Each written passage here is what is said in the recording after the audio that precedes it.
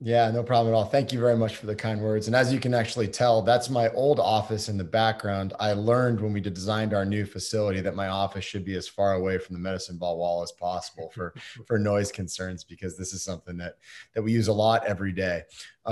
So why does medicine ball come around? Well, the first thing is specificity is awesome until it isn't, right? We know that there are certain things that we want to train with our athletes to create adaptation. We want to be able to train hip shoulder separation in some capacity. But that doesn't necessarily mean we can throw year round, and we certainly can't throw year round at a high intensity. We know that we kind of have to tickle the kind of adaptation that gives us, humeral retroversion in young throwers, but at the same time, we don't want to push it so far that we wind up with growth plate issues in the proximal humerus. So there's always a balance of how much you can push.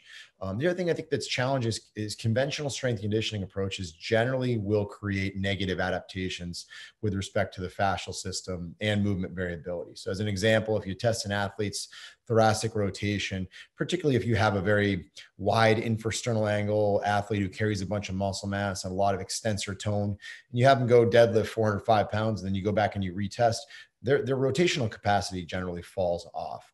So throwing more tone in the wrong places isn't necessarily ideal. And this is something that allows us to use the force that we've built a little bit more functionally. So a way to train multiple planes, fascial systems is something that's getting more and more research now that we have better technology to actually assess how it works. And this piggybacks a lot on Joe's presentation on manual therapy from earlier. I think the last thing is there's a point on this force velocity curve that's very hard to train that we've overlooked for a while. And we'll talk about that in a second. But obviously, we know pitching has some pretty crazy demands. Certainly, the layback position has a ton of challenges for both the shoulder and the elbow, and ball release can be just as problematic for some athletes. Hitting, same idea.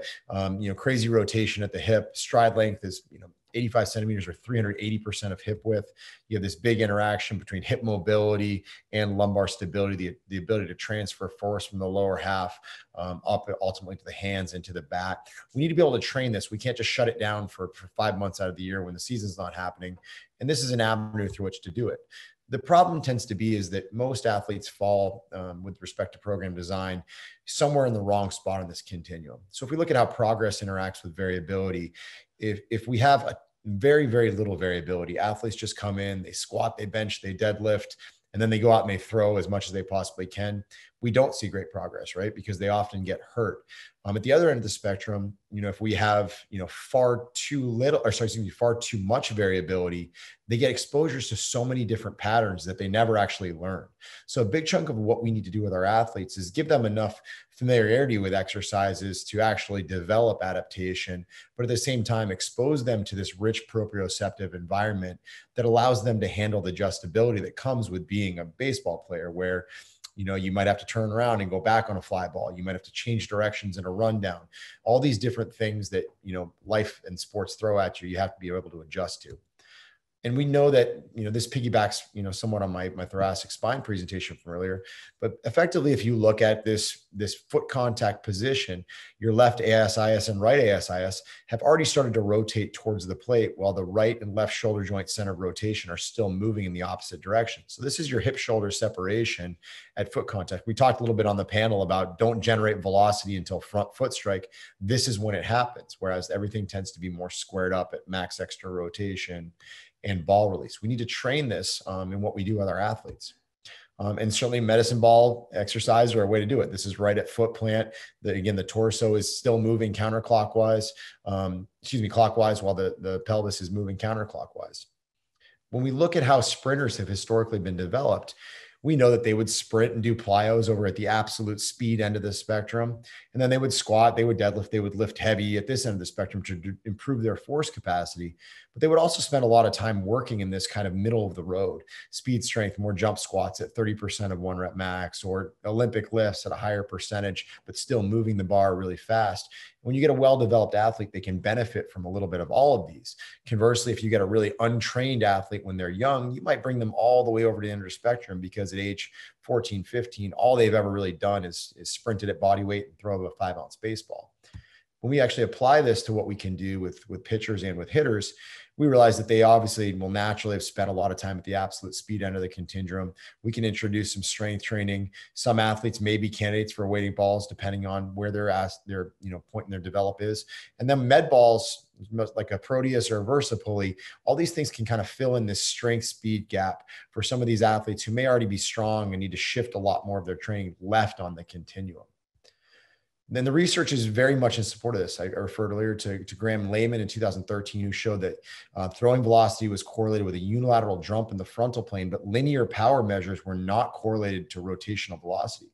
And this is why we see so many, athletes who have underwhelming vertical jumps but can throw 95. It actually happens more often than you could possibly believe. We also know that lumbopelvic control predicted whip and innings pitched in the season that followed in athletes. And these are things that we can easily train with some of our medicine ball exercises. Szymanski at Louisiana Tech has done a lot of research in baseball strength and conditioning. He found that a medicine ball program improved the results of a lifting and hitting program on measures of rotational strength and power more than just lifting and hitting. So there's some kind of synergistic initiative that comes from throwing med balls on top of just playing baseball and strength training.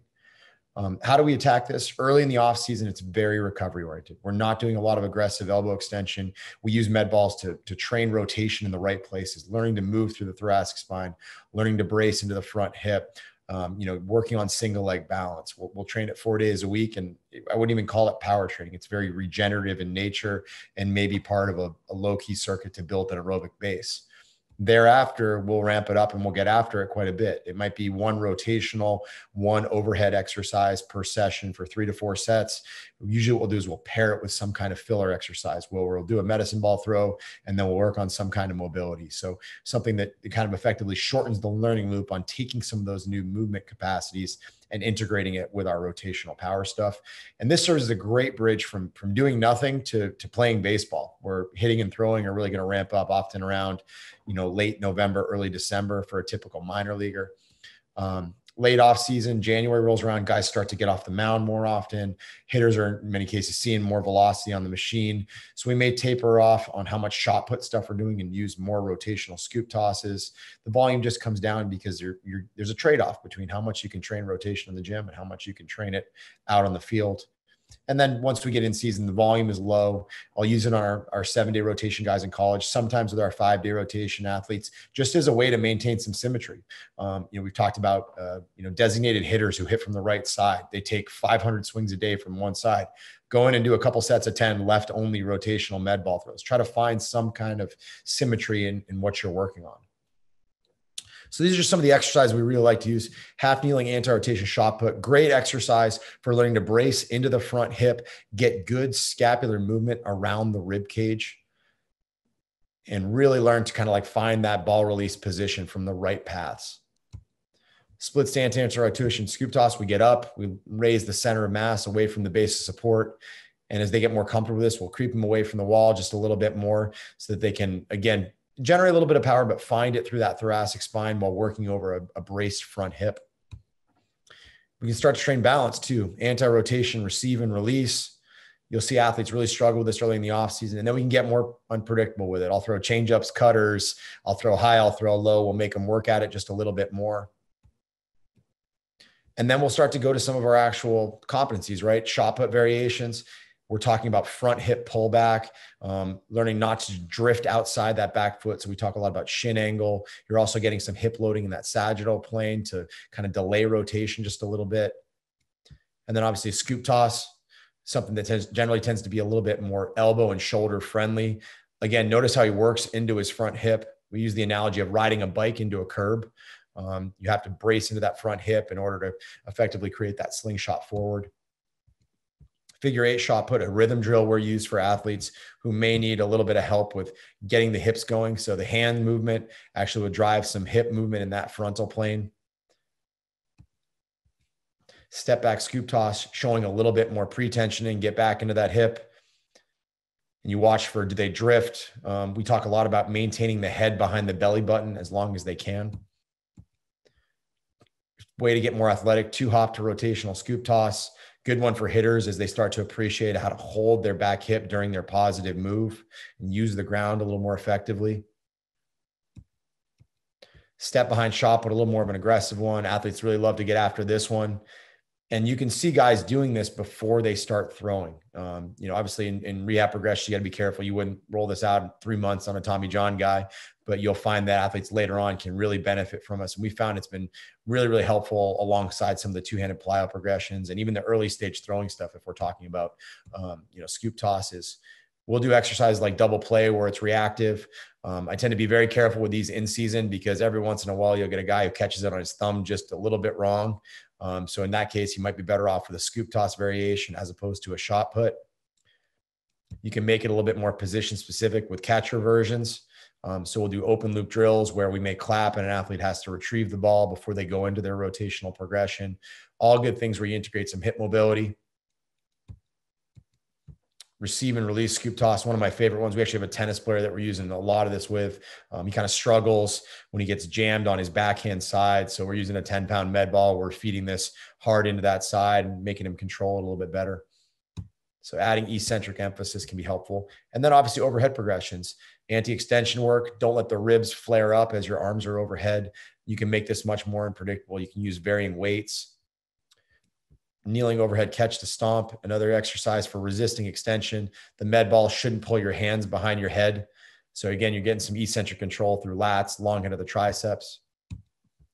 Recoil rollover stomp, element of thoracic rotation with it. Again, he probably cuts his hip rotation a little bit shorter. I usually like to see a little bit more athleticism in the lower half here. Split stance, double clutch. So you get a little bit of that same eccentric emphasis in the overhead position, but you also have to brace into that front leg. So this is something you'll see our athletes hitting really hard 3 days a week at this time of year. Even young guys, this is the most athletic 13-year-old med ball I ever saw. So I had to videotape it. He's a younger brother and his older brothers have been training for a while. So he's had the cheat sheet for a while. Split stance, recoil over stomp, one of my favorite ones, just because you get a little bit of a rotational emphasis. Really, really good for pitchers learning to brace into that front hip and get that front hip pullback that we like to see that takes triplanar motion and makes it more linear late in the delivery. Figure 8 rollover stomps, another kind of a rhythm drill. Some athletes like to get wider with their stance here. Some like to be a little bit shorter. So you do see a little bit of individual preferences that, you can almost pick out some of their deliveries in the way they throw med balls. And then a crow hop. This one's a lot of fun to do. You'll see athletes that can't crow hop into their non-dominant side. So it's always entertaining to see a right-handed pitcher crow hop with the right leg forward. And just, as I wrap it up, this is something that for me differentiates kind of the big leaguers from the boys. When you watch really good athletes do med balls, you realize there's so much good stuff happening. Front leg bracing, scapular movement around the rib cage, solid finish position. This is Steve Cishek. Steve's got close to 10 years in the big leagues. And is a really, really effective med ball guy. And you actually see him do it from the opposite side too, which is even just as impressive. So I look a lot at how well do athletes throw on their non-dominant side. Are they able to generate the same kind of power, at least comparable to it? Or does it look really, really uncoordinated? Certainly the multi-sport athletes from younger years seem to do it really well as compared to the guys that were baseball only. So definitely good stuff and stuff that we integrate a ton in what we do on a daily basis at the facility.